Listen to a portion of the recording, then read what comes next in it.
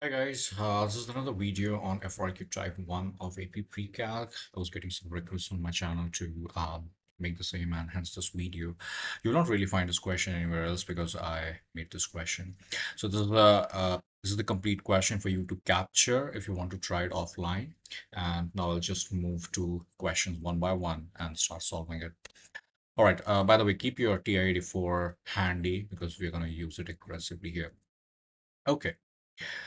Given the function, so there's a table given, by the way, x of x and fx, some values of x, some values of fx, and then there's another function gx, which is, well, not so pleasant.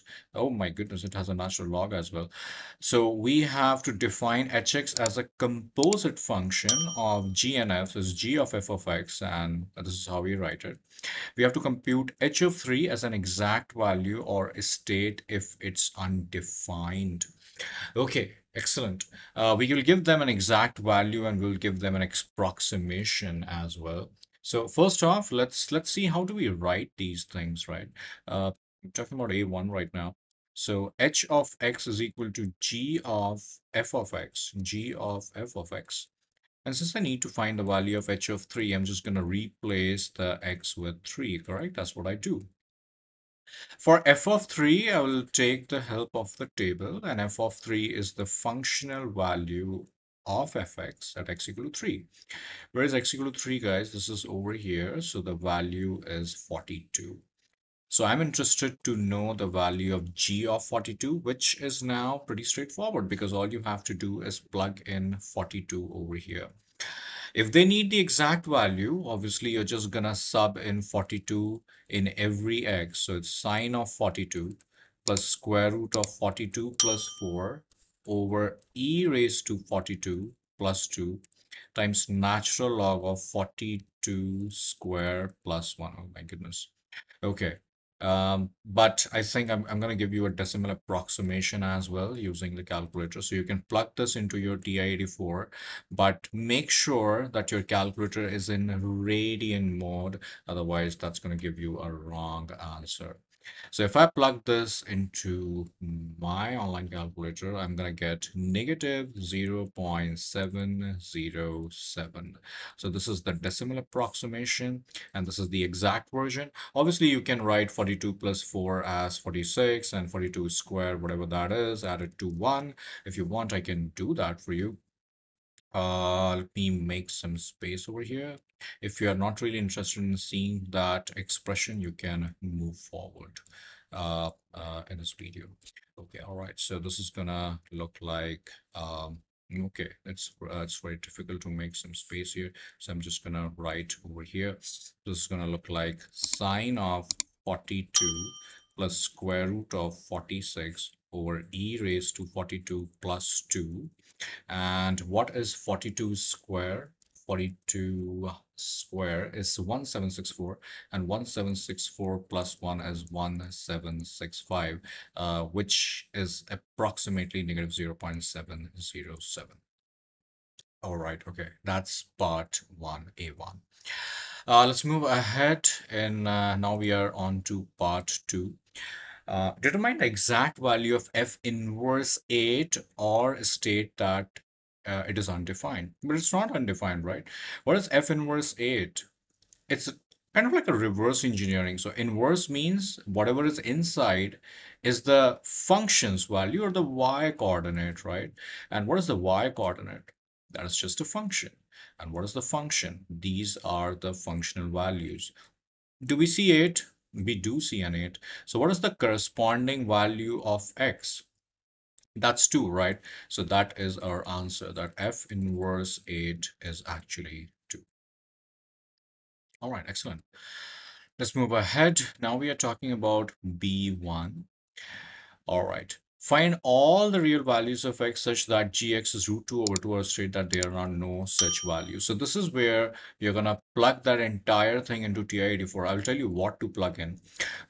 We are solving for B1, right? So we are solving when gx is root 2 over 2, which means that sine of x plus square root of x plus 4 over e raised to x plus 2 times ln of x squared plus 1 is equal to square root 2 over 2.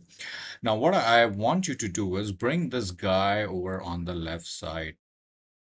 So it looks like I'm not going to make the effort of writing this again.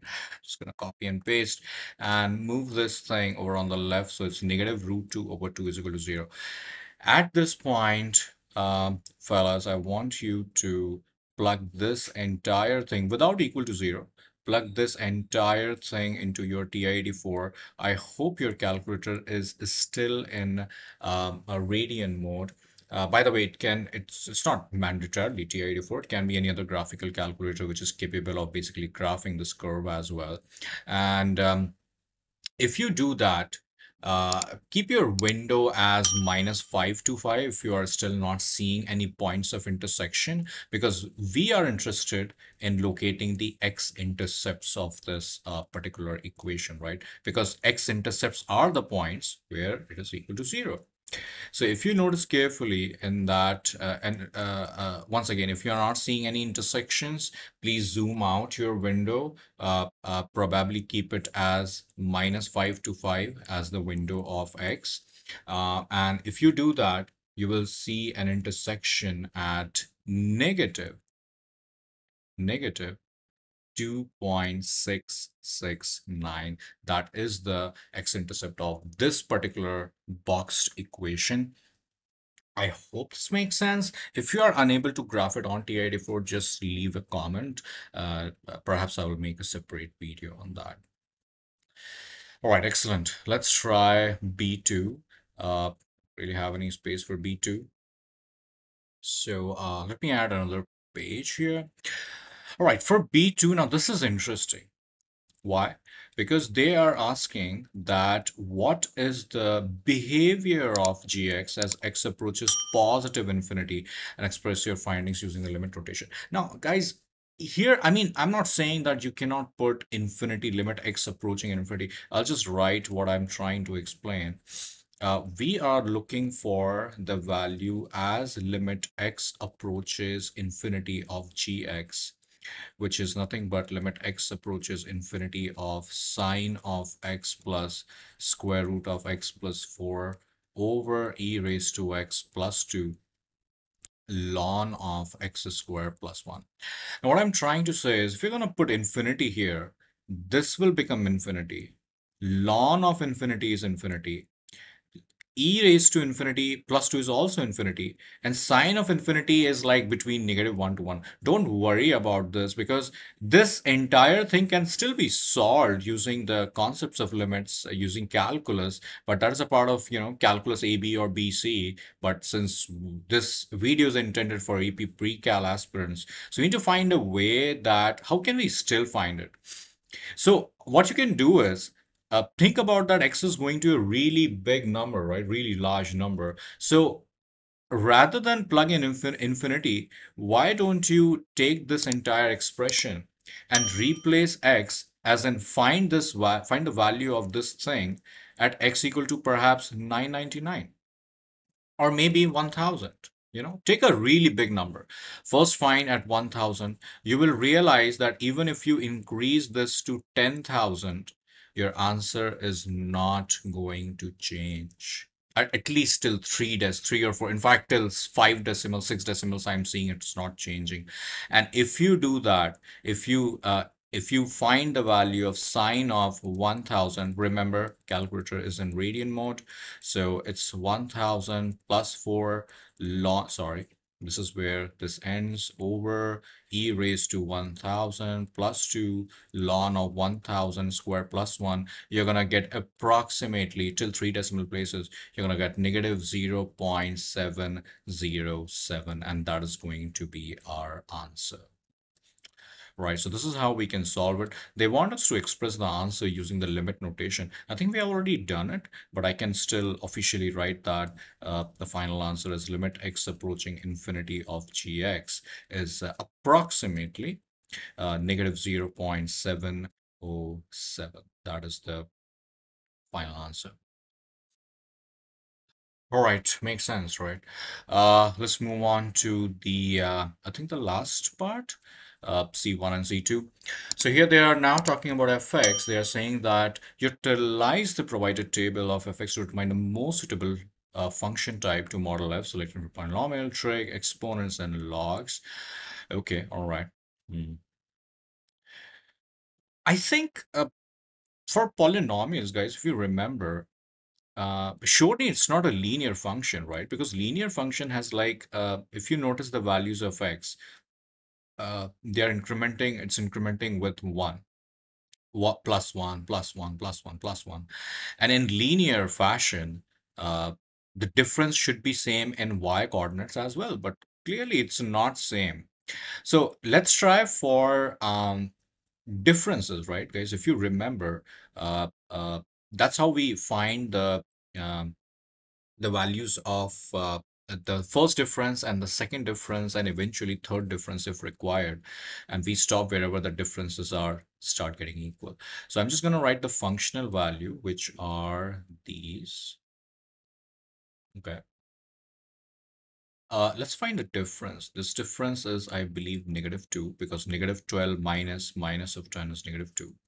This difference is -4. This difference is, I think, 16. And this difference is 42 minus 8 is, I think, 34.